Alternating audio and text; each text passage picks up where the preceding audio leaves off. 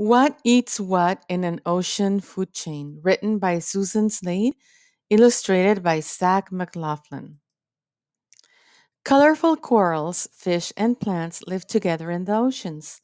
They are all part of food chains. Energy in a food chain is passed from one living thing to the next. Most food chains rely on the sun. Rays of sun shine through the waves to reach the plants and animals below. Bright corals live on the ocean floor. Together, their skeletons form a coral reef. Tiny algae plants hide in the corals.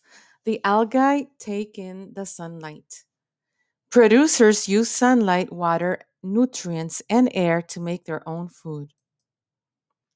A shrimp crawls along the coral searching for food.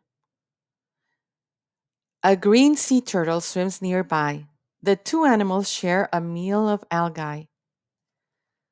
Consumer, omnivore. A consumer eats plants or animals for energy. An omnivore eats both plants and animals.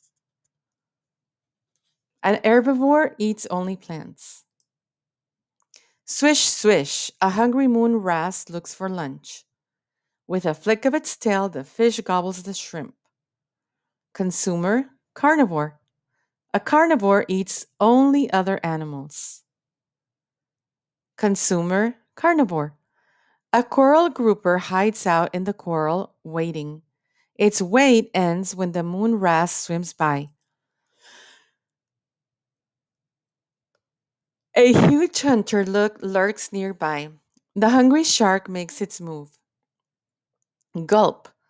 The coral grouper is a tasty treat. Consumer, carnivore. But even the mighty shark doesn't live forever. Bristle worms and crabs feed on its body. Consumer, scavenger. A scavenger eats mainly dead plants or animals. Tiny bacteria break down what's left of the shark. Decomposers. Decomposers break down dead plants and animals. Their waste is used as nutrients by plants. The bacteria turn the shark's body into nutrients. Other sea animals and plants will use the nutrients to grow. And the food chain continues on. The end.